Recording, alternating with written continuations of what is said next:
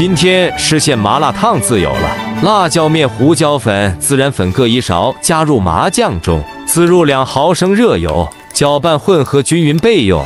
下面来准备配菜，精选澳洲味断奶的大龙虾3只，不含淀粉的火腿肠1节，切取20厘米长的千张，然后卷起来，这样一口吃下去才过瘾。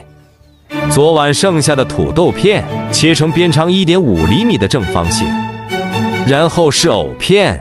这会儿喜欢上菱形了。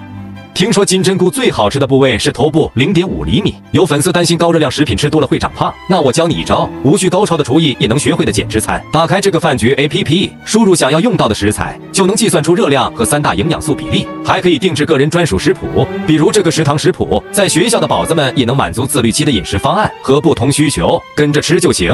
还为选择困难症的宝子们准备了有意思的扭蛋机，就让他准备帮你决定今天吃什么吧。马上升温了，行动起来，春季逆袭就现在。豆腐同样也切成正方体，海带得挑选2毫米厚的，切成6小块。最后来点香菜解腻。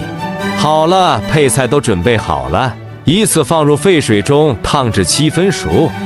是不是等着急了？别急，心急吃不了麻辣烫。定位好6厘米的正方体边框，中间涂上刚才秘制的灵魂酱料，然后小心地撕掉边框。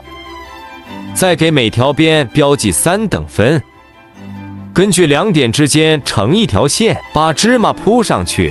如果问我这是干嘛，我认为这样配菜跟配菜之间就不会串味了。人间大事，吃喝2字，星河滚烫，不如麻辣烫。山有木，兮木有枝。朱教授的麻辣烫请你吃，听说他们城里人都这么吃的。Maka Baka。